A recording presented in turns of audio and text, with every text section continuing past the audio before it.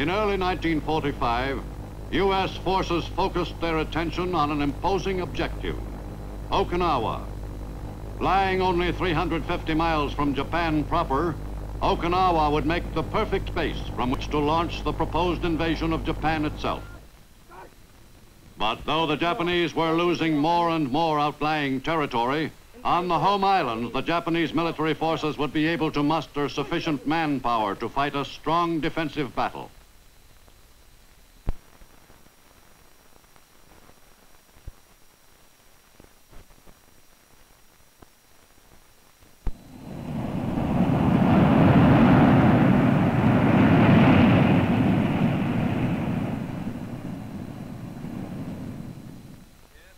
In early 1945, President Roosevelt returned from Yalta and reported on the most significant developments of that important conference with Great Britain and Russia. We haven't won the wars yet, with an S on wars. It's a long, tough road to Tokyo. It's longer to go to Tokyo than it is to Berlin, in every sense of the word. The defeat of Germany will not mean the end of the war against Japan. On the contrary, we must be prepared for a long and costly struggle in the Pacific. But the unconditional surrender of Japan is as essential as the defeat of Germany. In the far Pacific, 3 divisions of U.S. Marines were engaged in wiping out the enemy on a small strategic volcanic island named Iwo Jima. Japan still managed to supply its troops on the Asiatic mainland, where the Emperor's forces were firmly entrenched. If Okinawa were taken by the U.S., Japan's supply line to those forces would be effectively severed.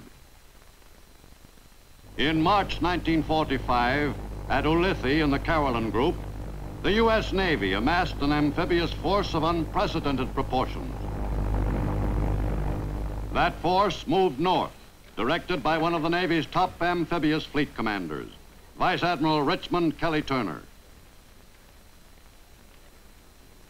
Carrier planes of Admiral Spruance's 5th Fleet hit the home islands of Japan and then softened up the target island of Okinawa.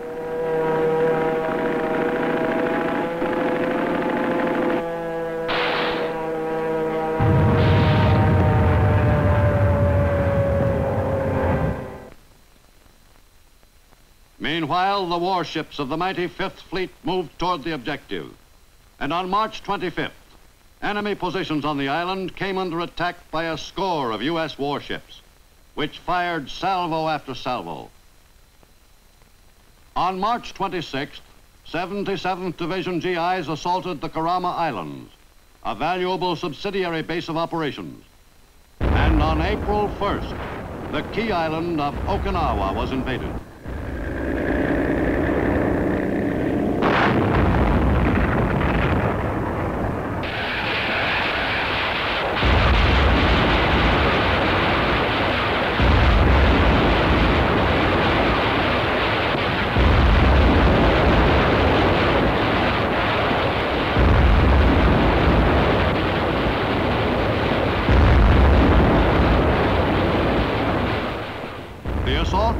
By the U.S. 10th Army, which was composed of GIs of the Army's 24th Corps and Marines of the 3rd Amphibious Corps. 16,000 men were in the first wave to land on Japan's doorstep, on the western coast of Okinawa. It seemed hard to believe, but there was no opposition. Most of the veterans in the invasion force, old campaigners who had fought at Saipan, Peleliu, and Leyte, suspected that this was an April Fool's Day trick on the enemy's part. The soldiers and Marines pushed across the island and were followed by thousands more. The men advanced quickly across the neck of the island toward the east coast against very light resistance. Only scattered enemy troops fired on the invaders.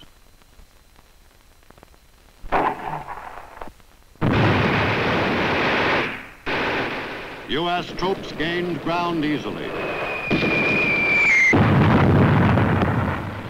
The American plan was to bisect the island and thus divide the enemy's forces.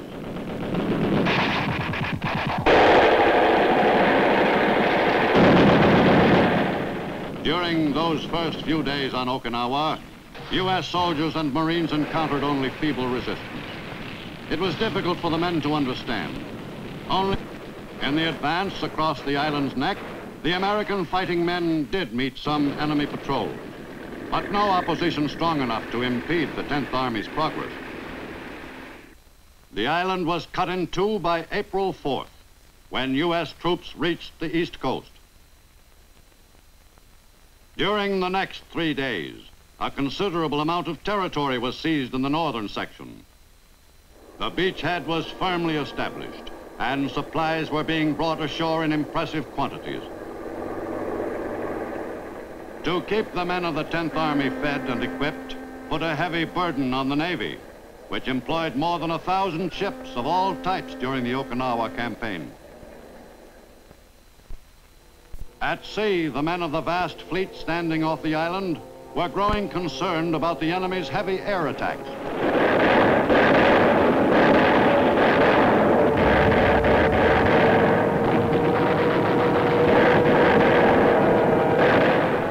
Off Okinawa, the Japanese made maximum use of their frenzied kamikaze attack plan.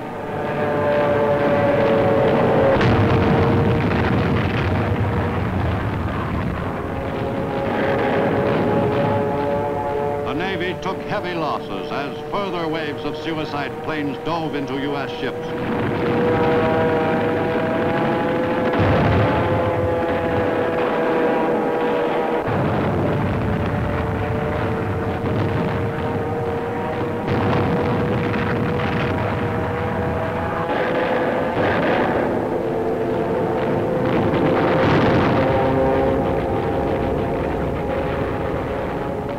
The waters off Okinawa became as violent a battleground as the island itself.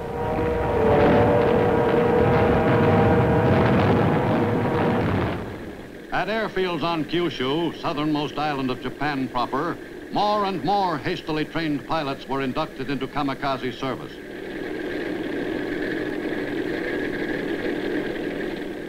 No honor was considered greater than the privilege of making a suicide dive against an American ship.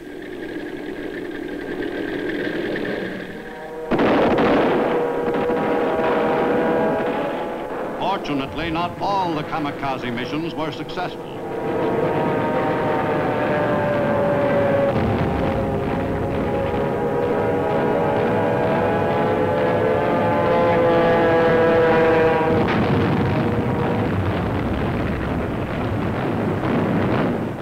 To the men in the fleet, the skies seemed always full of kamikazes.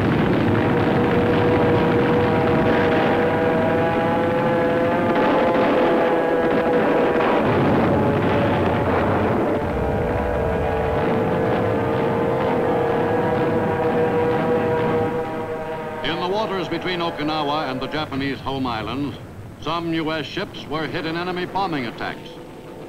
On the U.S. carrier Franklin, casualties were very heavy. In the struggle to save the ship, Chaplain Joseph O'Callaghan of Cambridge, Massachusetts, played a memorable part and was subsequently awarded the Congressional Medal of Honor. It appeared that most of the crew were dead, and of the living, almost everyone was wounded. The few survivors of the Franklin will never forget that cold March morning in the far Pacific. The flight deck littered with dead and dying.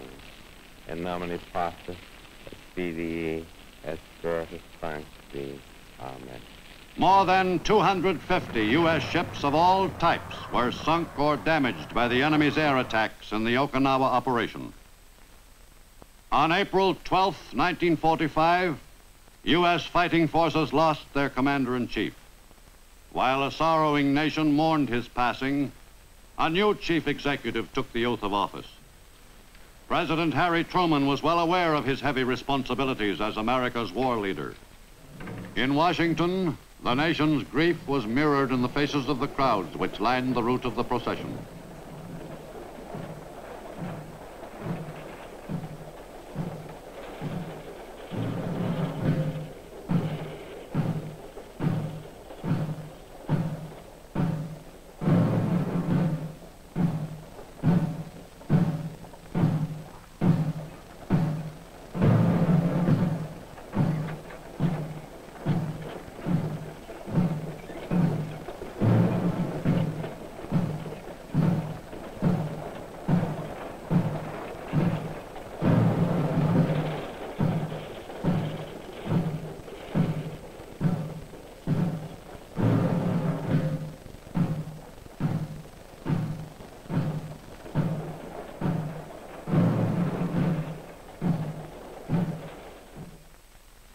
Halfway around the world on Okinawa, many of the combat troops paused to attend a memorial service not far from the front. President Roosevelt's death at this critical point was a real blow to the servicemen, who had felt a close bond with their late commander-in-chief. Some officers worried about a drop in morale, but most of the men resolved to fight with even greater determination to help achieve the final victory as quickly as possible. On Okinawa, the battle was far from won. Cleaning out the long section of the island north of the beachhead was the job of the 6th Marine Division. They moved quickly against an enemy force which was fighting from ideal natural defensive positions. On Motobu Peninsula, the Marines ran into sudden stiff resistance near Mount Yaitaki.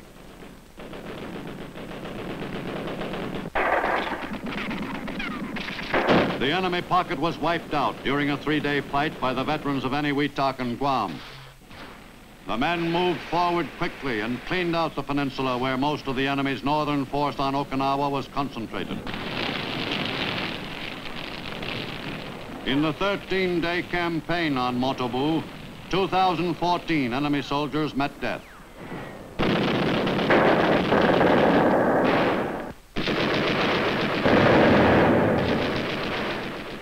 The Marines mopped up the rugged northern area of Okinawa against sporadic resistance.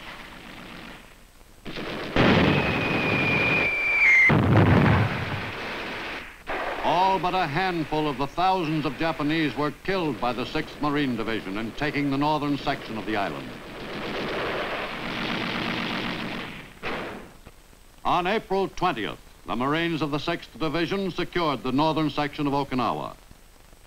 In a quick amphibious operation, 77th Division GI seized Ieshima, where the foot soldier's great friend and supporter Ernie Pyle met his death.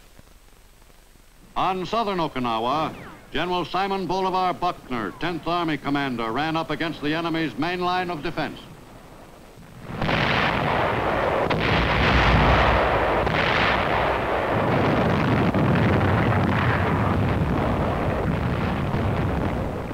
Artillery, supported by tanks, went to work on the enemy's defensive line.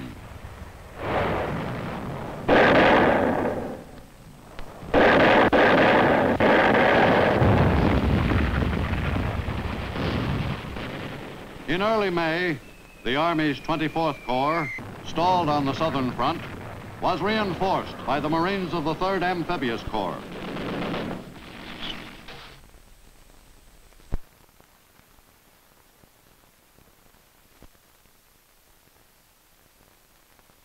The battle-wise enemy commander, General Ushijima, had chosen to make his stand along a line which stretched across the island from Naha to Yonabaru.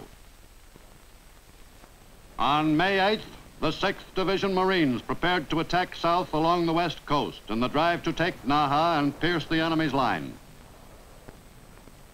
To cut that western anchor of the enemy's defense, the Marines concentrated all their power in the new offensive.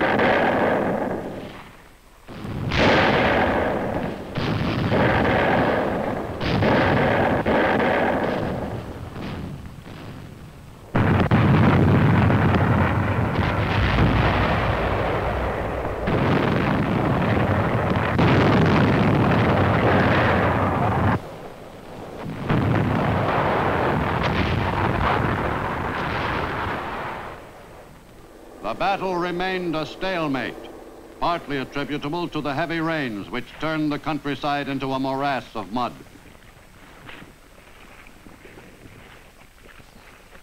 Most of the heavy equipment became hopelessly bogged down in the mire. The Army 24th Corps, which was trying to mount a crushing offensive against the bulk of the enemy's Okinawa force, found its assignment especially difficult with the beginning of Okinawa's celebrated plum rains, which set in on a daily basis late in May and greatly complicated the operation.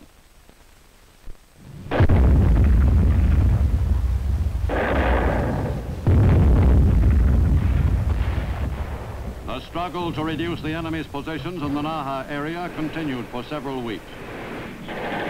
Dislodging the enemy from his carefully prepared defenses was a demanding assignment and a costly one. The Marines' answer to the enemy's strong, well-integrated defenses was the tank infantry team.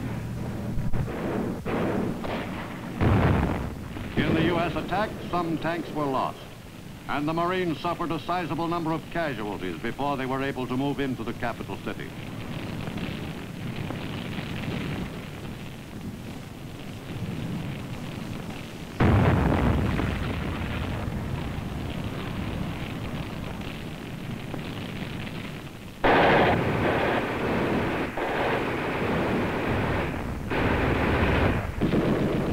After a bitter campaign, the Marines completed the capture of Naha by May 28th.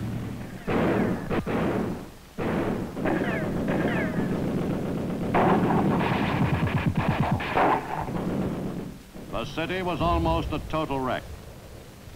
For their successful seizure of this hub of the enemy's defense on Okinawa, 2 regiments of the 6th Marine Division, the 22nd and 29th, were awarded the Presidential Unit Citation. The city had felt the full weight of U.S. firepower.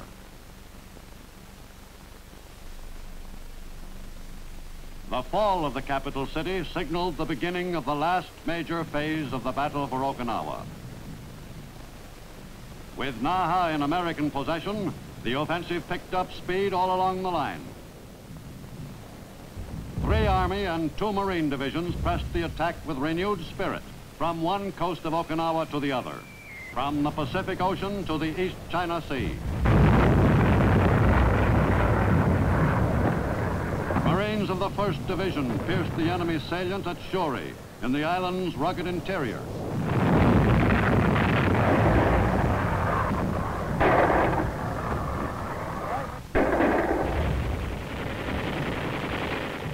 The U.S. forces suffered a considerable number of casualties in beating down the enemy's grim defense of southern Okinawa.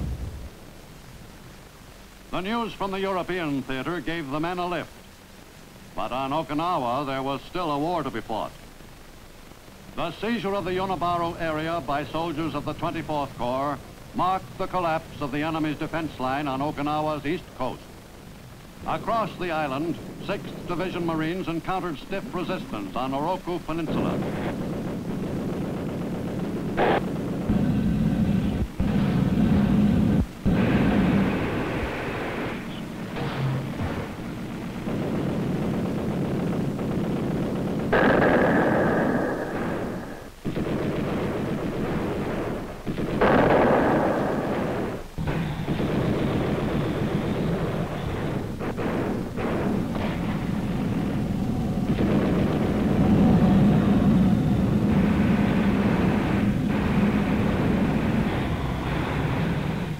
During the 10-day fight for Oroku Peninsula, the enemy suffered some 5,000 casualties. The Marines worked hard to annihilate the enemy's last-ditch defense.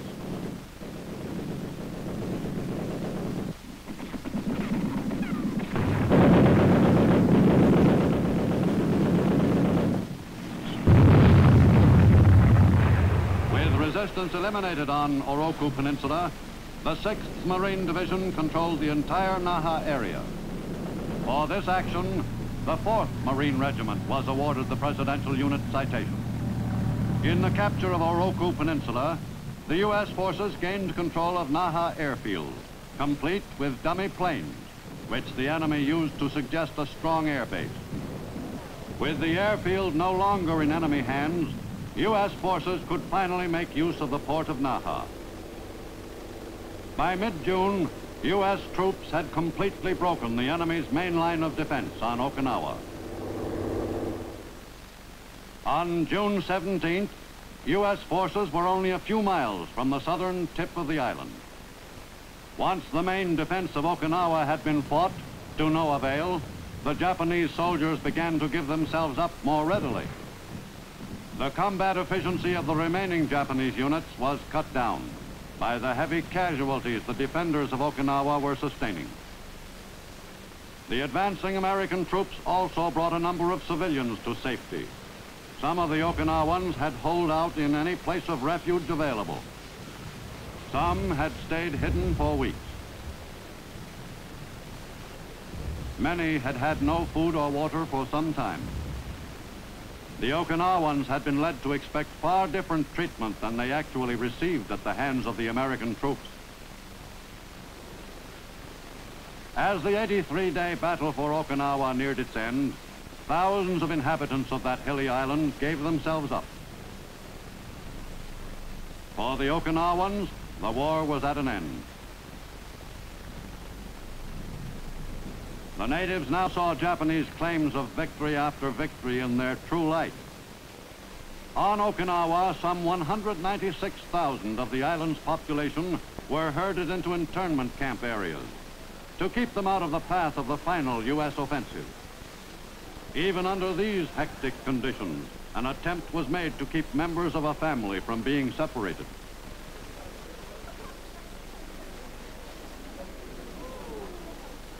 The prisoner of war camps were crowded with the largest concentration of Japanese troops ever taken prisoner in any campaign during World War II in the Pacific. In the closing days of the battle, the enemy soldiers had finally refused to obey their officers, had surrendered themselves to their conquerors. The code of Bushido, death before surrender, was no longer followed without question by Japanese fighting men.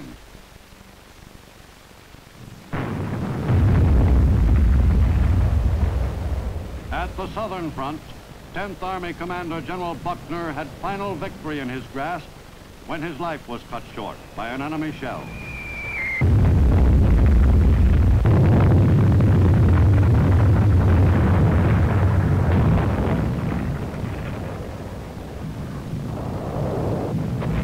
Meanwhile, the drive for the last piece of enemy territory on Okinawa was underway.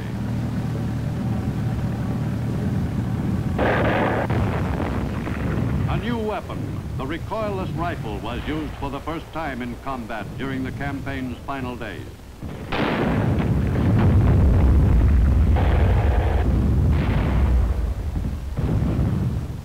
On June 22nd, 1945, the last enemy unit was overwhelmed. American fighting men controlled Okinawa to the extreme southern tip. The enemy had lost an invaluable base only 350 miles from Japan proper. And the United States had gained still another island, again after paying a heavy price. General Buckner was the only field army commander to lose his life by enemy action in the Asiatic Pacific Theater during World War II.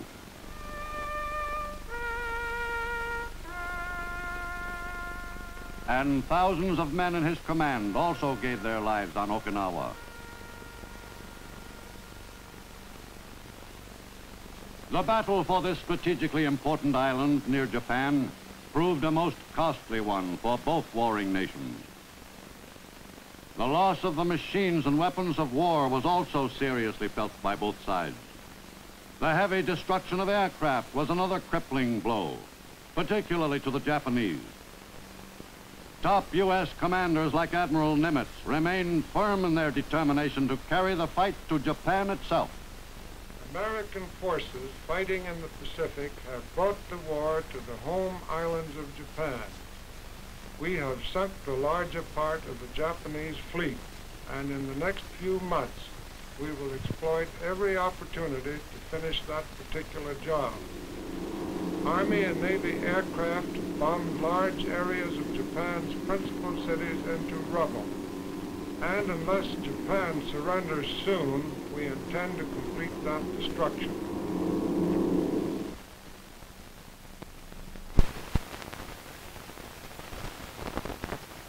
Go forward, men of courage, in the freedom fight. Let every tyrant feel your might. For freedom and justice.